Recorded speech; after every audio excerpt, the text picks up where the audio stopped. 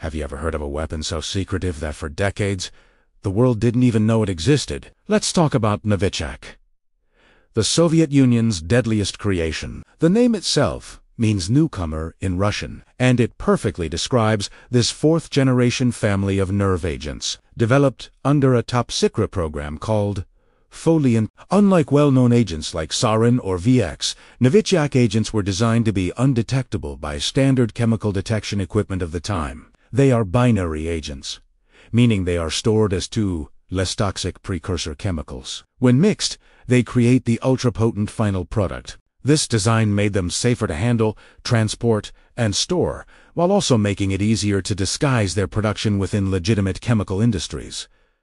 What makes Novichok so terrifying? It's estimated to be 5 to 8 times more lethal than VX gas. It works by disrupting the nervous system, causing a complete shutdown of communication between nerves and muscles. This leads to a cascade of catastrophic symptoms, including respiratory failure, paralysis, and ultimately, death. Exposure can happen through inhalation, ingestion, or even skin contact. The effects can be felt within seconds, 2 minutes, making it an incredibly rapid and brutal weapon. The existence of Novichok was first revealed to the world in the early 1990s by a Russian scientist named Zayanov, who blew the whistle on the program. He risked everything to warn the world about this hidden threat. His revelations confirmed the fears of Western intelligence agencies that the Soviet Union had been secretly violating the Chemical Weapons Convention. Even after the fall of the Soviet Union, the shadow of Novichok looms large. These agents have been used in high-profile assassination attempts, bringing this Cold War relic into the 21st century.